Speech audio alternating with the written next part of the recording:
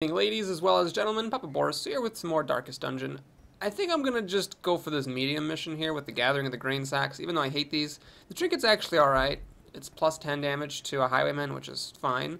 So I'm gonna use this opportunity to try to get people up higher. All my upper people are in the sanitarium for some reason. I don't know why I did that. Maybe it made sense at the time. We'll take the Hellion, the Leper, acoustic guitar over here, and call it a day. Okay, so let's do that.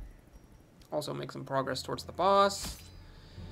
And okay, so a few extra torches for the possibility of papers, the knives, the dinner tables, heirloom chests, the bone piles, and then it's always good to have a couple of shovels. For food, we'll just do the standard loadout, although you could try to buy less food and just hope to find some. There's a lot of food in the warrens.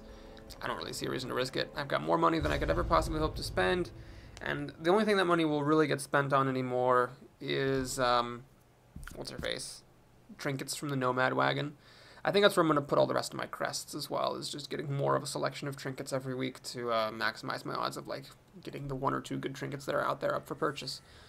Okay, so we got to get all the grain sacks. Now, this is a good room layout. Normally, you can almost go through the whole thing without ever, having to backtrack. However, for this mission, it's actually a really bad layout because the grain sacks can be in the hallways. So even if you go through every single room, in fact, you can go through every single room if you follow this pattern. You can go through every single room without backtracking. You're going to miss some hallways. So yeah, it just sucks. Not only do the grain sacks take up space in your inventory, but on top of that, they're hard to find in a layout that would be good for every other type of mission. So it's gonna be a bit of a tough one here. Hopefully, we don't take too much stress. Let's see. I can kill one of these with a good roll. I can't kill her, so I'm gonna just take my chances. Alas, it doesn't happen. And I'm gonna see. I think it's more important to kill her than to try to kill these two. These two only really suck on crits, but she sucks if she just chooses to use the stress ability. She resists the bleed, however, and she does still get to go this round. So if she uses stressful incantation, yep. I'm going to take some stress that I wouldn't have taken otherwise. 20 stress is a lot. Does this guy have some kind of problem with this place? Did I just get critted? No, I didn't. I guess it just really makes the screen shake when they munch on you. Jeez. Oh wow, they all got to go before me. Wow, so the fact that she resisted that bleed on the 45% chance really blows. Because that was 2 extra stresses. That's going to be like 4 uses of my stress relieving ability. Should clear all that out. Ugh. Well, if only I had a Crusader here, I could help out with the stress relief. As it is, we'll just do a bit of dicking around.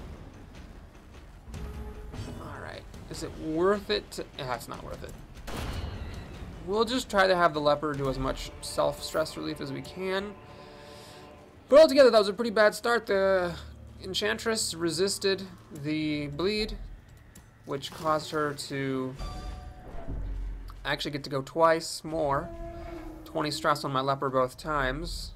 Does he have some? Ah, he has negative 15% stress heal. So that is the price of wearing this awesome mask. Is he actually heals his stress off, and instead of healing for 5, as you can see, he only heals for 4. Okay, sure, I'll take a whack at that guy up. Should have done some stress relief. Alright, he dodges back, that's fine. There's a crit. Oh boy, we are off to a rocky start here with the stress. I'm just gonna try to bleed through the big things so that we clear out of the way. It doesn't actually get affected by bleed very much, so maybe that wasn't the smartest choice. I got a crit, didn't heal the Leper though. Leper's already up to 5 bars.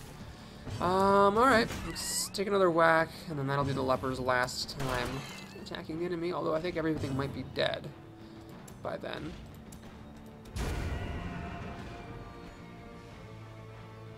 Alright, we will stun this thing. Alright, heal the Leper of some stress. Thank you kindly. Alright. I'm gonna actually do some group heals here.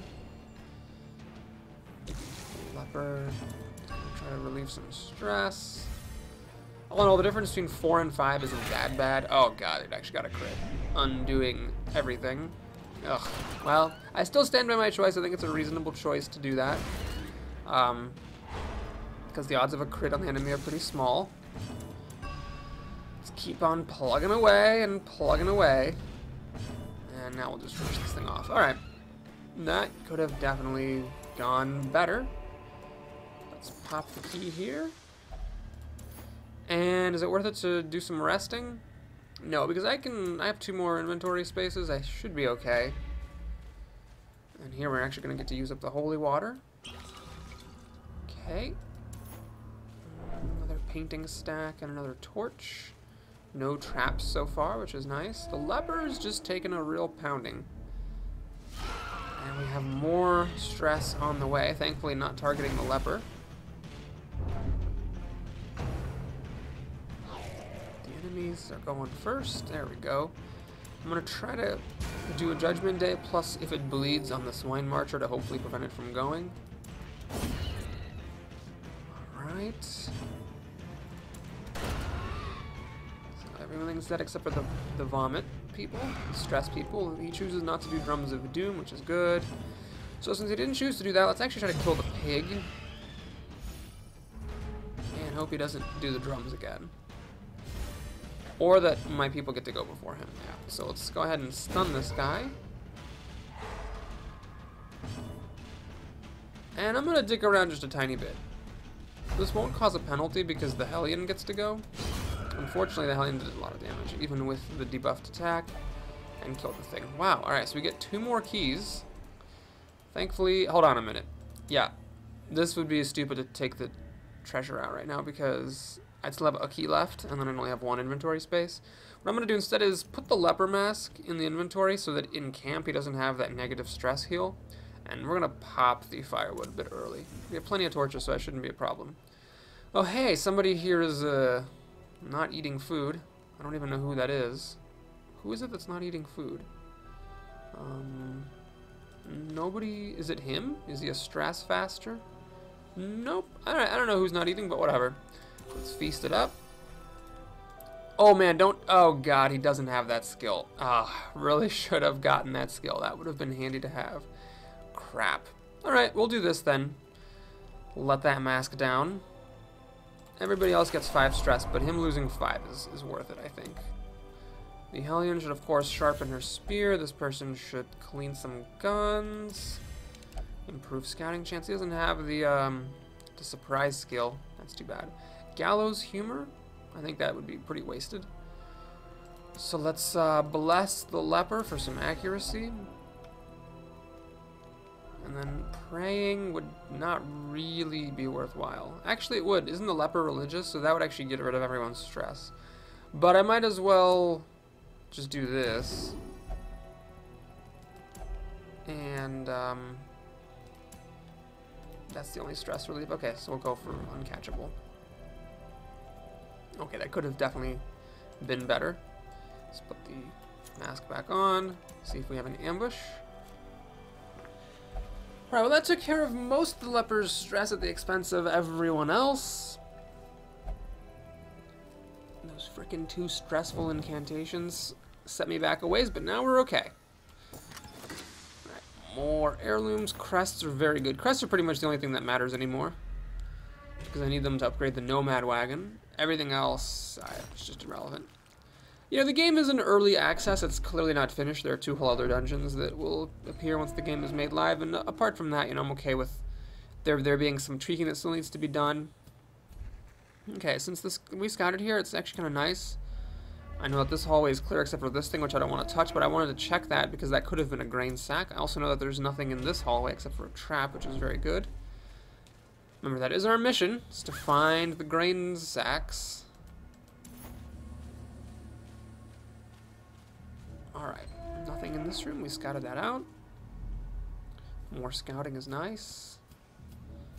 Alright, nothing in the next room either. Got some food here. Nope. Rabies. Ah, that's actually really good. I forgot actually you can get syphilis from those things, but you didn't get syphilis, you got rabies, the good disease. Trade accuracy for damage any day. That leper is going to be a hard-hitting mofo pretty soon. Okay, so we're having to skip some hallways, unfortunately. But, I should be fine.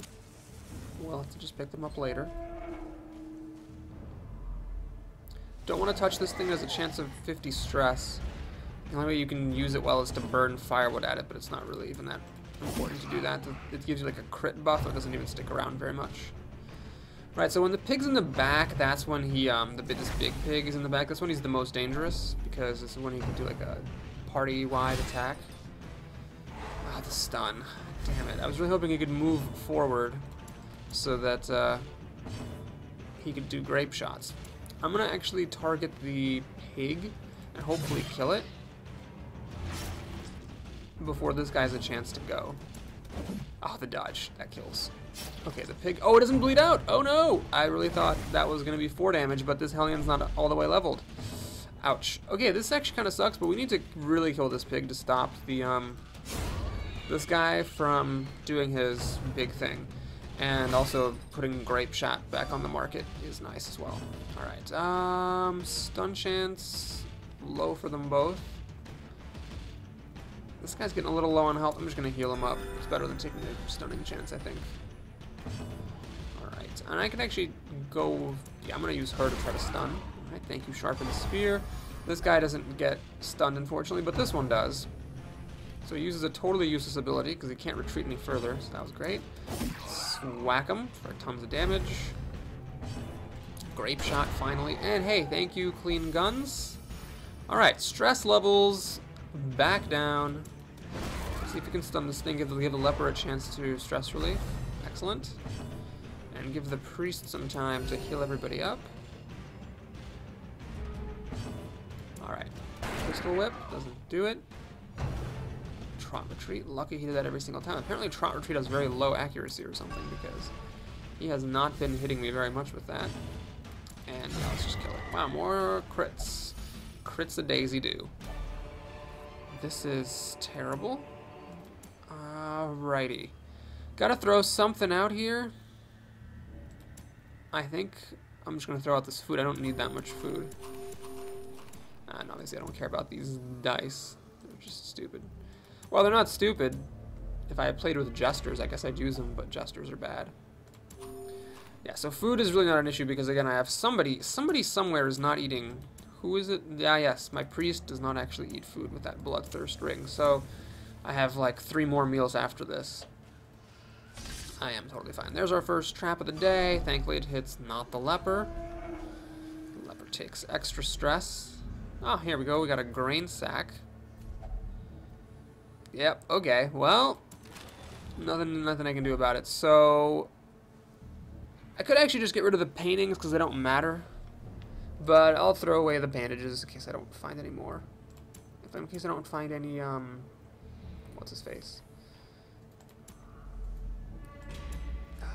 Knife racks. It's not going to matter about the bandages. And yes, I know you can use bandages to stop bleeding, but we're not having any trouble with health here. So we're having a fight with no reward. And there's going to be some stress here. Luckily, the monsters are surprised. That obviously makes a huge difference. Let's see how much damage we can put on before they get to go. Pig is the one that has the guaranteed stress ability, so that's, I think, the most important one to take down. And we do take it down. Very good. Now I'm just going to stun him, stop the drummer from having any chance to do Drums of Doom. Alright, leper's actually all the way down to 3 stress, so I think I can just leave him alone with the dicking around. 3 and 19. So the Hellion has a fair bit, but there's nothing she can do about it, so it's fine. Honestly, the best thing she can do is just attack and hope to get crits. Her crit chances pretty insane. With the dart, oh, you can have it. Was this always the case? You could hover over it and it would tell you what it all came from? She has a quirk that gives her extra crit? Oh gosh, I can't take anything more. Well, that's what happens with these damn grain sack missions. So I'm gonna throw away the key and take Crest. I think those are the most important thing. I really don't care about these paintings, so I'm just gonna throw them away and take money. Yeah, sorry, paintings, you're just not good enough. And I don't want to throw the shovel away. The herbs, yeah, I could throw the herbs away and grab some extra paintings, but really I have like 40-some paintings. It's just immaterial. Okay, I don't think I want to do that. I thing I think can give you stress. It's just not worth it. We got the weak big enemy. Rolling max damage. And that Highwayman just keeps getting balled. Balled every time. Luckily, he resists the stun this time, so he gets to put up 13 more damage. And, I believe this thing only has 9 health. That'd be pretty overkill for the Hellion to hit it. Let's just go for the back guy. Pop. Doesn't quite go the weasel. Tentacle Devour sounds like such a scary move, and this thing looks so scary, but it really just doesn't do very much. Let's top off some health. Stun now, possibly. No, she resists. Atta girl. And we'll just finish that thing off, even though that was massive overkill. Oh, the dodge. And the not quite dead. Still no reason for the leper to do that, so let's just kill that thing. Okay. Actually, everything fit into my packed inventory. Excellent. Alright, scouting is good so I can see where the curios are. There is a curio there that could be a grain sack. I'm just gonna hope it's not. If it is, that'll be annoying. This room, this hallway is clear. This thing could be a grain sack, or it could be something else. It is a grain sack, and there is a fight here, though, so that's too bad. Alright, please resist this. That would be nice, thanks. It wouldn't have been the end of the world, but it would have been annoying to have the Hellion be out of range. Alright, he's doing Rend for the gods. We really do need to try to kill off that thing. Luckily, I can do Hue and score a crit. Fantastic. Alright, I'm not going to try to stun her, or stun this thing. Either I can try to kill it, but then I give the Enchantress a chance to do her stress, or I can go for the Enchantress. I'd have to roll a 14, though, on the damage to get the Enchantress to die, so I'm just going to attack that. Well, that would have killed her off. But, see, this thing... Oh, it won't quite bleed to death. It's at 4 health. Shucks. Alright, so I'll have to Judgment Day him. And let's just hope we can kill her before she has a chance to go. Leper? That's right. Okay. Busts. Yeah, I don't really care about busts. Do I care about busts more than papers? I think I do care about busts more than papers. Because papers only upgrade the stagecoach, which is irrelevant right now, and the blacksmith's already up. So yeah, really, I should have actually kept the paintings, because the papers are useless now. Which is funny, because papers are what I spent the entire game being crazy about, but now they don't matter. Okay, so there's only two more rooms that are unchecked. I could just pop all my torches. Yeah, I'll just pop my torches and throw the last torch away. Let's be a little greedy here. Okay, so we go here. Oh, can this be a foodstuff? No, no, no! God, that was dumb. I actually pressed the up button when I wasn't quite close enough to the crate. No, it's heirlooms, paintings, I don't even care. So, we've got to find where that last food crate is. This ghoul can be a problem. It can do a group stress ability and a single target stress ability. Man, lots of 26s. Not that I mind.